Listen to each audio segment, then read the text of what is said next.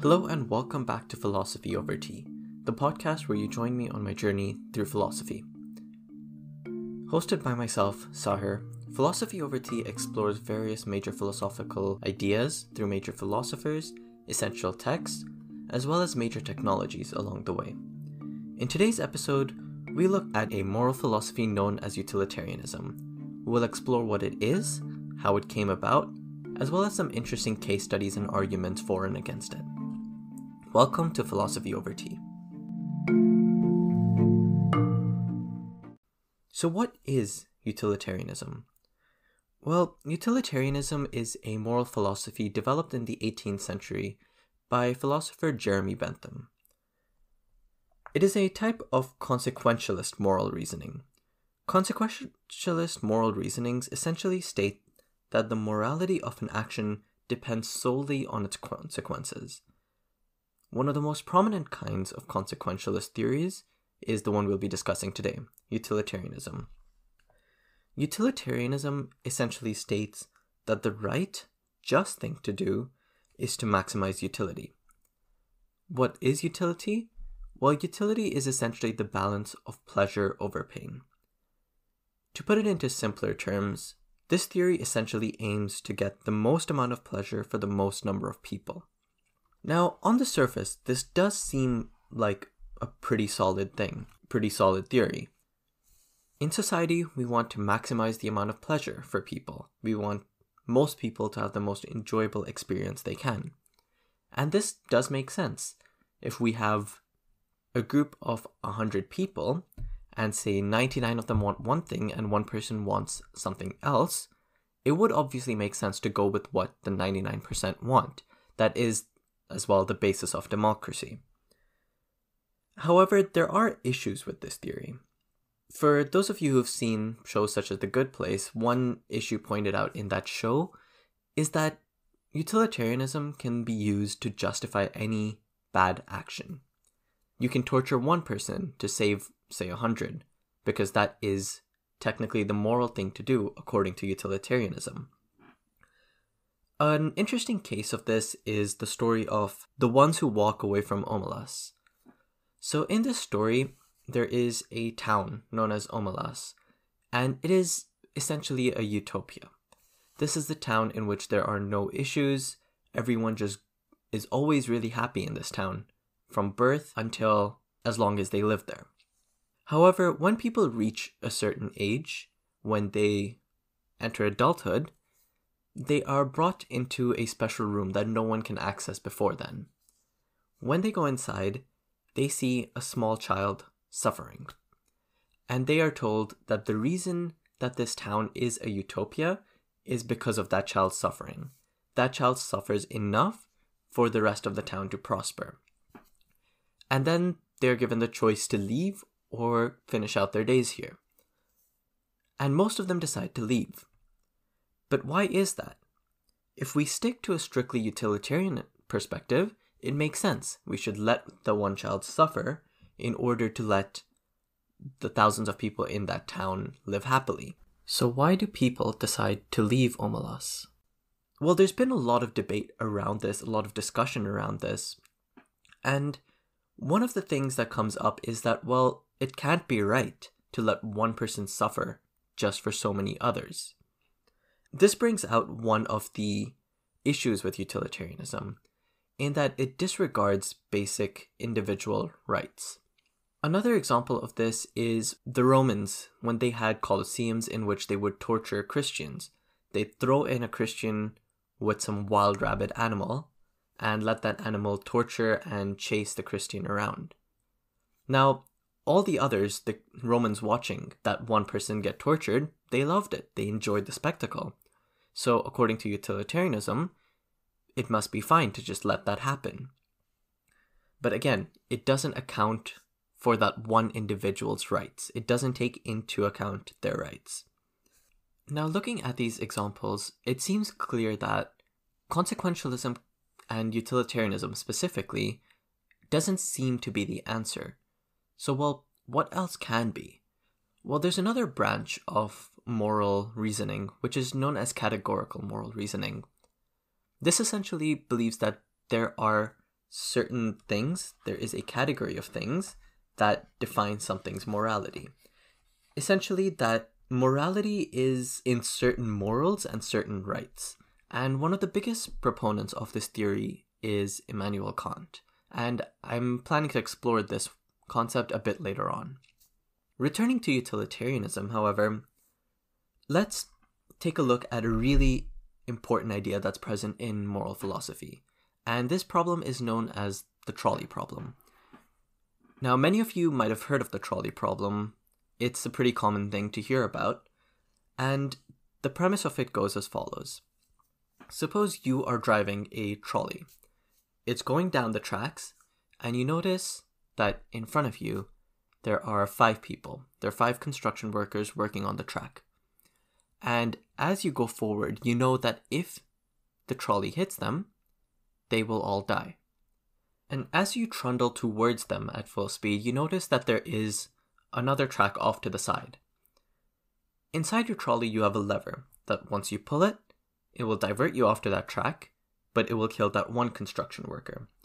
Do you pull the lever or not?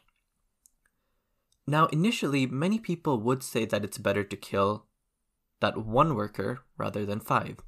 Well, why? It's because people argue that it can't be moral to kill 5 when you can just kill 1 and limit the amount of suffering there is. Now, consider this case but slightly different. Suppose that that one person on that other track is your best friend. Now do you pull that lever? Now this question becomes much harder because it's more personal. You're either going to kill someone who's your best friend or 5 complete strangers. Now even in this case, a lot of people still choose to pull the lever and kill the one with the same reasoning. Yes, it's going to cause more hurt to myself, but I'm still saving 5 people rather than killing them to favor 1. Now consider another version of this. Say the trolley is going along, but this time you're not inside the trolley. You're standing on a bridge that's above, and there's a fat man on that bridge with you. Now you see the trolley coming, and you know it's going to hit those 5 construction workers up ahead. But what you can do is you can push that man down, he'll die, but those 5 construction workers won't. Now when this question is asked to a room full of people, a lot more of them say that just let the 5 die rather than pushing that one person. Well, why is that? If you look at this from a utilitarian perspective, it's exactly the same as the previous situation. It's either you kill 1 or you kill 5. So why do so many people switch their perspectives and decide to kill the 5 this time? A lot of the reason behind this, it seems, is because people seem to think that you're more responsible when you push the person rather than simply change your lane. And that makes sense, but from a utilitarian perspective, it still should be morally correct to kill the one person rather than let those 5 die. Now let's take a look at another perspective, another version of this problem. Let's say that you are a doctor. You are a doctor and 6 patients come in. Let's say that 5 of those patients have very minor injuries from a trolley explosion that happened 1 track over. And let's say one person, the 6th one, has really, really severe injuries because the trolley just plowed right into him. Would it be morally right to save the 5 with minor injuries and in that time let the one with major injuries die? Or would you rather save the one who has the severe injuries, but in that time, all the 5 with minor injuries will die? In this case, a lot of people would say that just let the one with major injuries die and save the 5 with minor injuries. Seems to make sense, right? Why devote so much time to one patient who is so close to dying and let 5 who are just minorly injured die? But let's look at a different version of this doctor situation. Suppose that you have 5 patients who came in. Each of them are going to die unless they get the organs they need. Suppose one needs a lung, one needs a heart, one needs a kidney, one needs an eye, and one needs a stomach or something. This isn't a real situation, so I don't know if these would actually be life-threatening situations, but let's consider that they are. And now suppose that in the room next door, you have a perfectly healthy guy who just came in for a checkup. He just came in for a simple checkup. He's taking a nap next door. You could just dash over, cut him open, take his organs, and come back and save these 5. Would you do it? Well, a lot of people say that no, they wouldn't do it this time. Why? Again, the same as before. It seems like you are more morally responsible when you are going to literally kill that one person, when he was in no way involved in this as well. So you see the dilemma that many moral theories have and things that they need to answer. In each of these cases, it's the same result. You kill 1 to save 5. In the trolley version part 2 with the fat man, you kill 1 to save 5. In both the doctor problems, you kill 1 to save 5. So why do these answers change so much? There's been a lot of discussion and discourse on why that is, and obviously we haven't come to an answer yet, considering that this debate is still going on thousands of years after it began. Well, utilitarianism more like 300 years-ish ago. Now let's take a look at another case, but this time one that is a real case. A little bit of a warning ahead, this case does mention a bit of cannibalism, but no detail at all. So this is a case of Queen versus Dudley and Stevens. I will leave a longer link in the description of this podcast to where you can read the whole case if you wish. So what happened here was there were 4 sailors, right? They went on a voyage. One of them was a 17-year-old boy, and the other 3 were seasoned sailors. Now they go out, and what happens is one day during a storm, their entire ship capsizes. And all that's left is them 4 on a little sailboat with some canned food and no water. And that's all. Now they're there for about 19 days, after which the 17-year-old is extremely ill because he drank seawater, despite being told not to drink seawater because it will make him ill. Now 17 days, they've run out of all the food, and there's one of them about to die, and they don't know how long they're going to be stuck there for. And so what they decide to do is one of them says, let's just do a lottery, pick one name out and see who dies to save everyone else. Now obviously one of them disagrees with this. He's like, no, I'm not going to do this, either because of a utilitarian perspective, because, well, there's one kid who's already about to die, or maybe just because he didn't want to be eaten by everyone else. Instead he says that, well, there's this kid here who's already dying, so we might as well just get it over with, kill him, and use him as food. And well, that's exactly what they decide to do. One of them goes up to him, just whispers a prayer into his ear while he's asleep, and stabs him with a penknife. Now, about 6 or 7 days from then, they're rescued, but as soon as they land back on shore, they are immediately put on trial for murder. Now imagine you're in the jury there. What even do you say for this? Would you say that they're guilty of murder, they should be charged and sent to prison, or are they not guilty because, well, they acted out of necessity?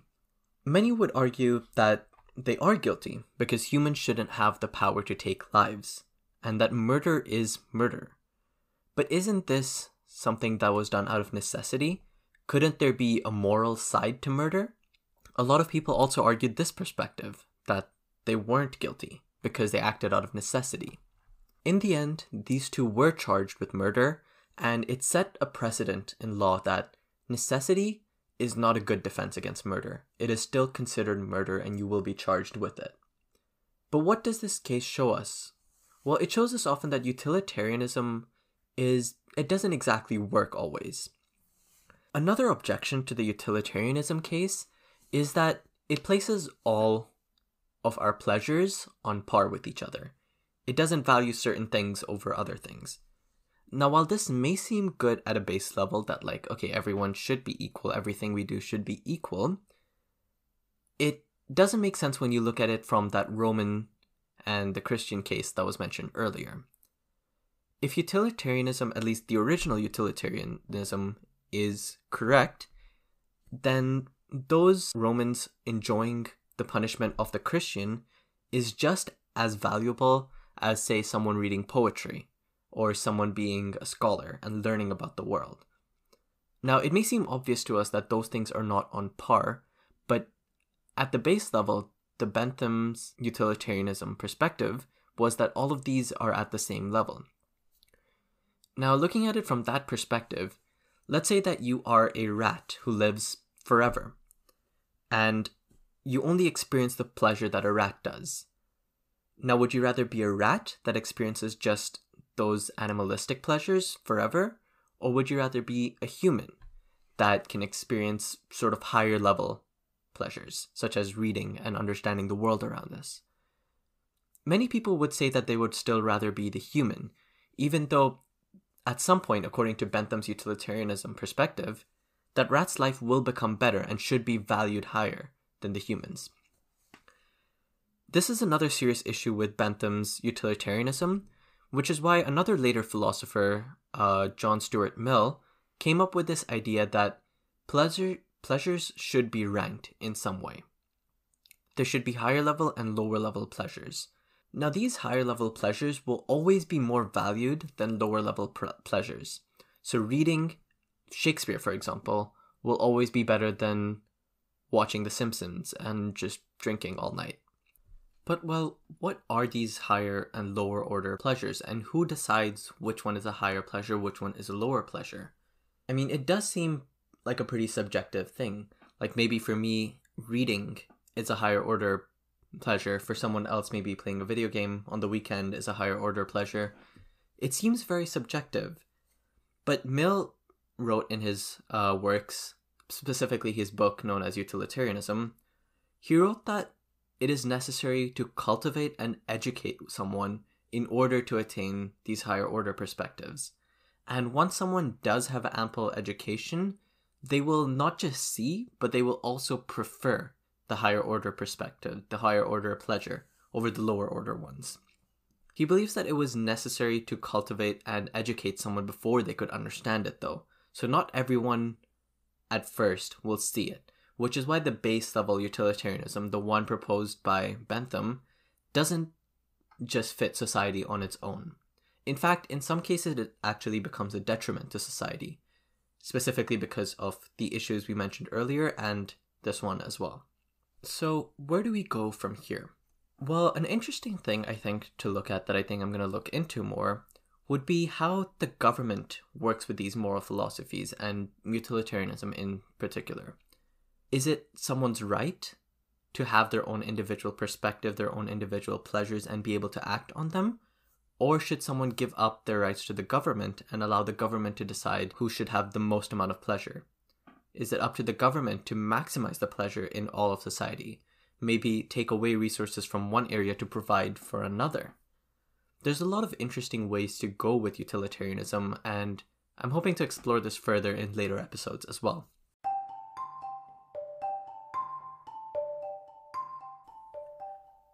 Well, this brings us to the end of the episode. I hope you all enjoyed, and I will see you all in the next one. Have a wonderful day. Goodbye.